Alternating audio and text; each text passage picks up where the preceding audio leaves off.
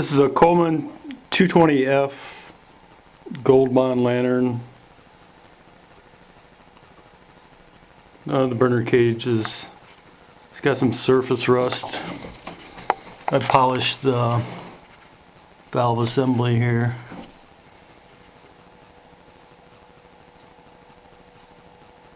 I'm also going to take some pictures of it. Maybe I can get better pictures. The tank was professionally repainted, and as you can tell, it matches very well with the enamel on the top.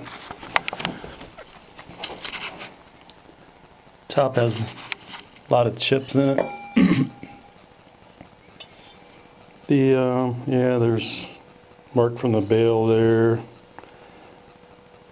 Some marks from it there and there. Oh, I see there's a slight dent there in it also.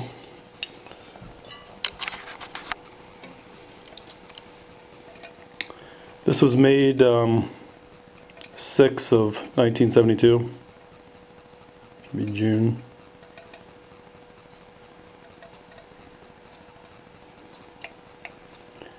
Pumps up nicely and holds pressure.